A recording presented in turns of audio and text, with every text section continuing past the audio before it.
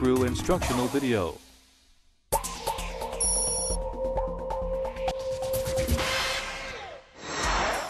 Constant technology advancements have made people's lives convenient and comfortable.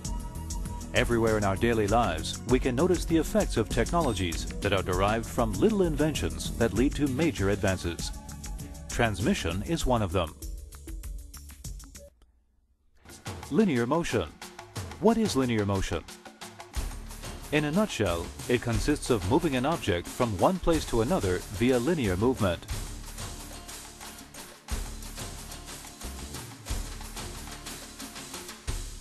There are countless transmission products employing linear motion. Even if you don't fully understand the principle of transmission, you are certainly using it in your daily life.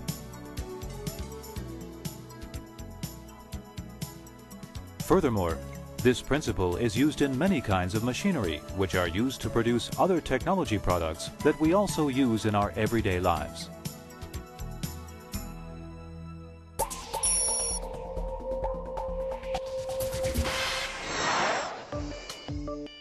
The first attempt to place ball bearings between a nut and screw, replacing sliding friction with rolling friction, was made in 1898. Ball screws were applied to automotive steering systems in the 1940s, and subsequently were used in many kinds of industries, including the machine tool and semiconductor industries.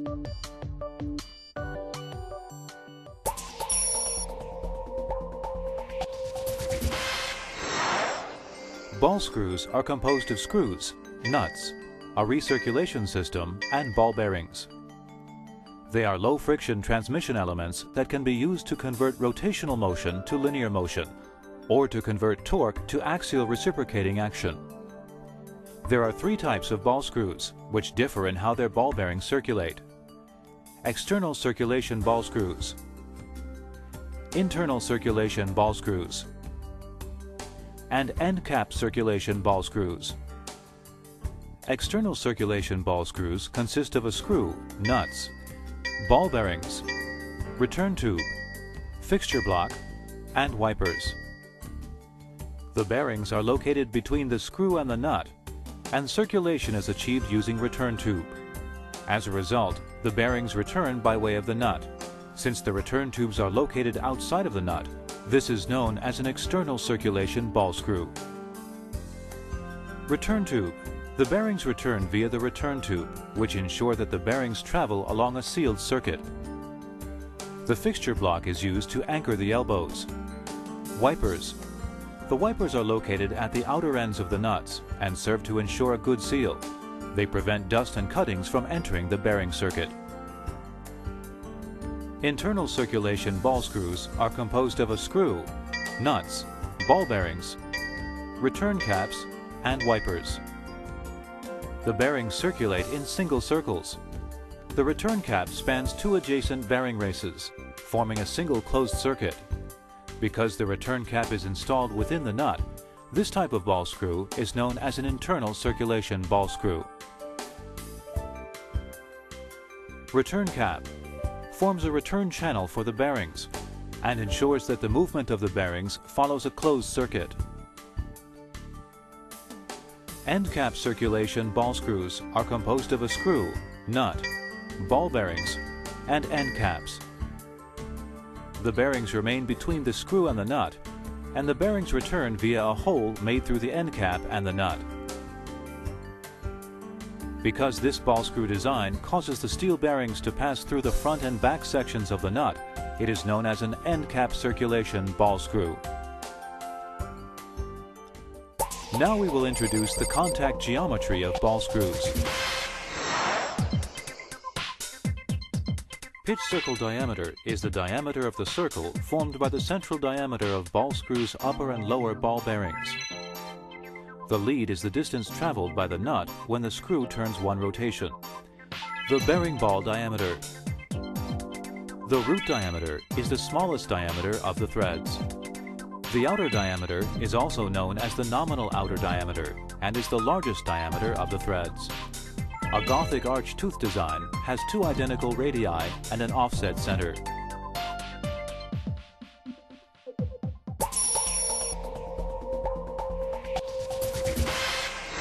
Basic dynamic load rating.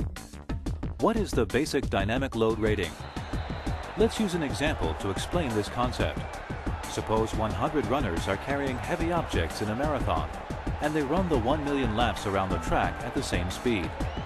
In this marathon, at least 90 athletes must complete the full race, and fewer than 10 persons can drop out. The weight that everyone is carrying is termed the basic dynamic load rating. The basic dynamic load rating is therefore defined as follows. After a batch of ball screws with identical specifications have completed 1 million movements, the maximum axial load ensuring that the thread tracks or bearing surfaces on 90% of the ball screws have no fatigue, damage, erosion, or pitting. Basic static load rating. Let's illustrate this with a simple example. Suppose an athlete at a weightlifting competition gradually increases the weight on his barbell. The more the weight increases, the more the weightlifter's arms flex. If the length of the person's uplifted arms is L0, and the length of his arms after lifting the barbell is L, when L0 minus L equals 1/10,000th, we call the weight the basic static load rating.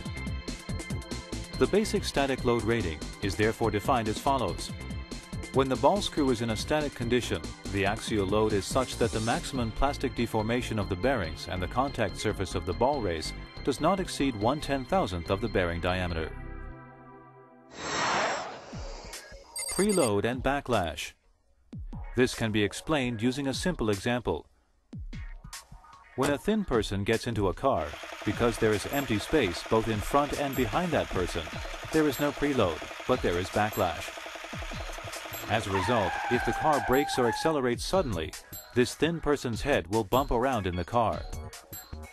In contrast, a larger person that cannot enter the car and has to be pushed in by other people fills the entire interior space, which means there is preload but no backlash. If the car brakes or accelerates suddenly, the larger person will not bump around in the car. Similarly, in the case of a ball screw, when the bearings are relatively small, because backlash exists, the nut will tend to vibrate back and forth as it performs its reciprocating motion. In contrast, when the bearings have a relatively large diameter, there will not be any backlash, and preload will exist. In this case, there will be no vibration. Rigidity. Let's use another example. When a person leaps onto an empty bus, the bus will experience severe rocking. In contrast, when a person leaps onto another bus that already contains 30 passengers, the bus will not rock much at all. The use of slightly larger bearings in a ball screw will create preload, ensuring greater rigidity. The use of smaller bearings will reduce the amount of preload, and rigidity will also decrease. When ball screws are subject to the same external force Fn, the relative displacement of the nut and screw in the ball screw with greater rigidity is relatively small. Relative displacement of the nut and screw in the ball screw with less rigidity is relatively large. Positioning accuracy. We will first introduce the concept of lead. Lead is the distance traveled by the nut when the screw turns one rotation. Loss of positioning accuracy may be caused by small differences in the lead due to manufacturing error. When the screw rotates 10 times, the displacement of the nut will not actually be exactly equivalent to 10 times the lead.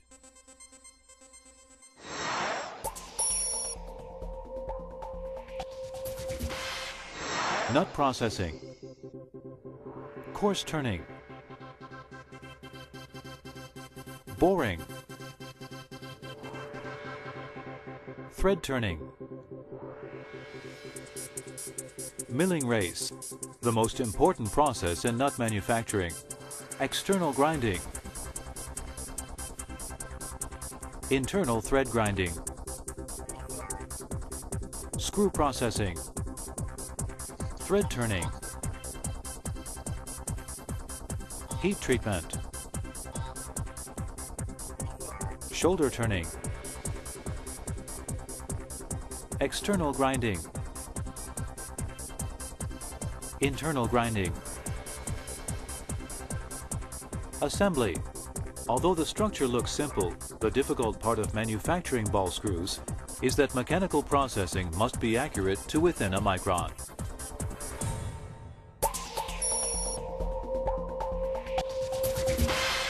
Ball screws are currently used in an extremely wide range of applications, including CNC machinery, precision machine tools, all types of industrial machinery and equipment, and the electronics, conveyor equipment, and aerospace industries. They can be found in many applications closely connected with everyday life.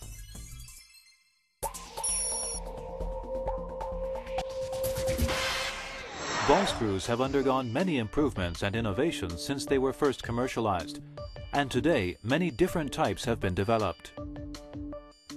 Heavy-duty ball screws must withstand high axial loads and are used in all-electric injection machines, stamping machines, semiconductor manufacturing equipment, and forging machines.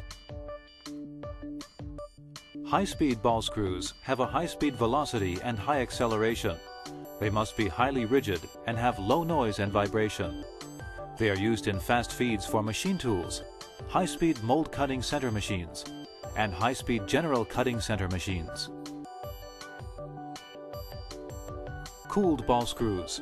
A cooling liquid is forced through the center of the nut, removing the heat produced when the ball screw is operating at high speeds and reducing thermal expansion. This enables the ball screw to maintain a high level of accuracy when running at a high speed. They are used in high-speed machine tools and high-speed general processing center machines. Rotating nut ball screws integrate the bearing nut with a supporting bearing, enabling rotating and linear motion. These ball screws are used in semiconductor machinery, industrial robots, woodworking machines, laser processing machines, and conveyor devices. Self-lubricating ball screws have a detachable oil storage device and require no lubricant tubing systems or equipment. These ball screws can reduce oil replacement and disposal costs.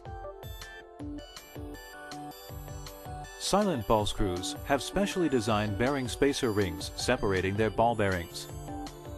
This not only prevents the noise caused by impacts between bearings, but also prevents the mutual friction and wear of the balls, ensuring smoother and quieter operation.